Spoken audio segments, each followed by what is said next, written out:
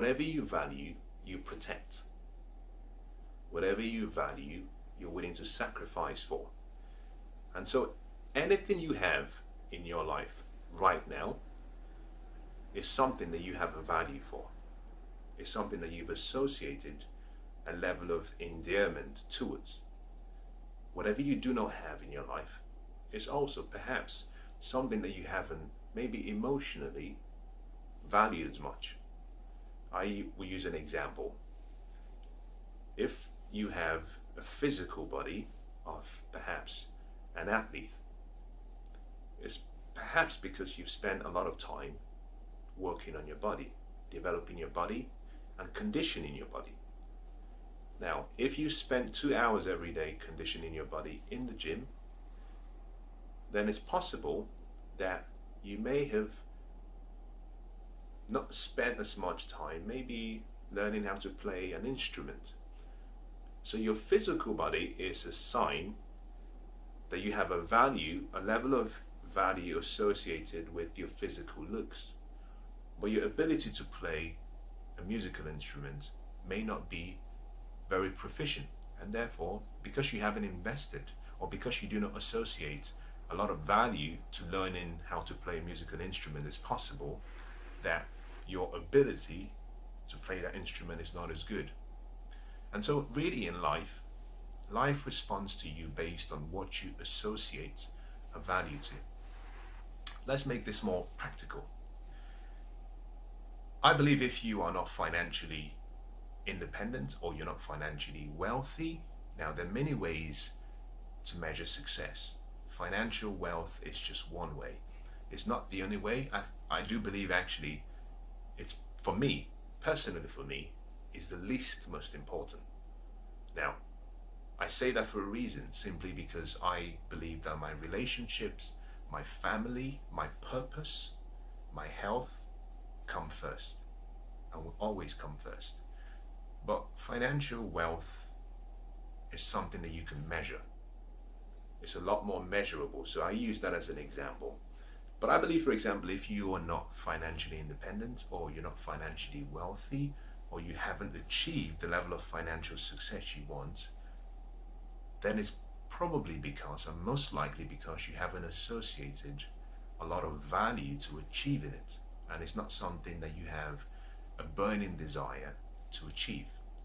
Because whatever you have a passion for, and you have a strong desire for, you will normally be willing to sacrifice what needs to be sacrificed within limits to achieve it. Is that maybe you want it, but you don't want it badly enough. And my question to you would be, what are you willing to sacrifice to achieve your level of financial success? Now, the answer to that question will vary for different people. It won't be the same. In some cases, you might have to sacrifice your time. It could be that actually you do not want to sacrifice your time. So the value you associate with using your time for other activities is perhaps more important to you. The point I'm making really is that life would only give you what you deserve. Life never gives you what you need or want. Is that just wanting something doesn't mean you're going to receive it. Is that what you respect, what you have a reverence for, what you have esteemed, what you have a value towards, will come to you. What you don't have a value for will go away from you, or it will stay away from you. So to actually achieve anything in life, relationally, business, health and well-being, maybe your life contribution, even your personal goals like your recreational goals, having fun, anything you want in any of those categories would only be attracted to you based on the value you associate with it. You see, success, happiness, joy, and you might say good health is something that you attract into your life. It's something that you ensue. It's not something you pursue, because whatever you pursue tends to go away. Now think about it from this a different way. Is when you pursue something, it's like hunting. If you were to go into the jungle and any of the animals, through instinct, recognize that you were hunting, they would run from you. Because whatever you're hunting for, the hunted is always running from the hunter. On the other hand, if you look at fishing, one of the things that is unique about fishing is simply you put a bait and then you just let the bait stay there. The fish is attracted by the bait. In most cases, the fish doesn't even know when it's been caught. The bait sits there quietly. The bait is not chasing after the fish. The fish swims around and then it notices that the bait is it's just where it is. And the fish approaches the bait. You see, to attract anything into your life, you have to first of all be attractive. I like to use the analogy that, good health, wealth, happiness, success, love, prosperity in any area of life, it's like a traveler